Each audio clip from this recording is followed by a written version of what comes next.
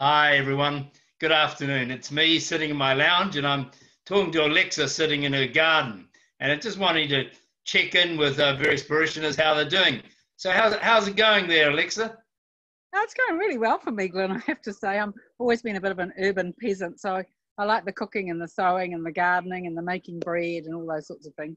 And I have been making a few things. You mentioned in last week the Christmas angels, which nobody's got in touch with me yet. So I think maybe somebody might like to when they see another photograph. I mean, these are two of them. This one has blue wings, very pretty, and the other one that I've got here has pink wings, and they're fluffy wings, which is what angels should have, of course. And now they were Christmas angels, they've become those isolation angels now, I think. And the other thing I've been sewing for my flatmate and my one for my sister actually is masks. So this is my flash Japanese fabric mask. And I've decided not to bother with the dog or the cat yet. Who knows? When we get desperate, I might turn to sewing for them as well. So basically, life is not too bad for me. But I realise for many people, and I have a flatmate and I have this animal. So if you're totally alone, it gets pretty tough. And all I can say is stay calm and enjoy the good things, of which there are many. We are very fortunate. But and one of the good things in life, of course, is eating. So I have been doing a bit of baking. And I was going to say to people, I know Alan Hayward said to me there's a bit of a shortage of flour, but apparently flour is returning to the scene.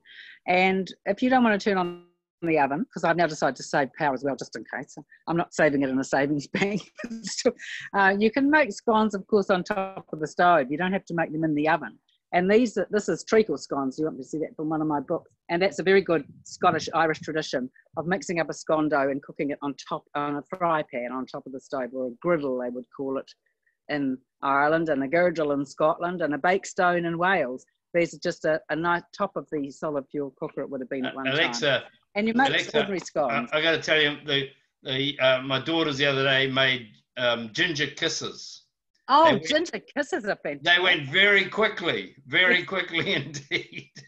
And they're much nicer than what you get in the supermarket. I mean, those ginger kisses in the supermarket are too big, I reckon. But anything ginger is good. As you know, Glynn, you're an expert gingerbread maker these days. Yeah. And I just got a text from someone. Yeah, I just got a text from someone in Wellington, Paul Schrader, who runs a restaurant down there, who stayed in my cottage for a while at one time. And he said he was just making ginger crunch, and he thought of me. So that's nice. So ginger crunch is another good thing if you want to do some baking in this strange times we're living in.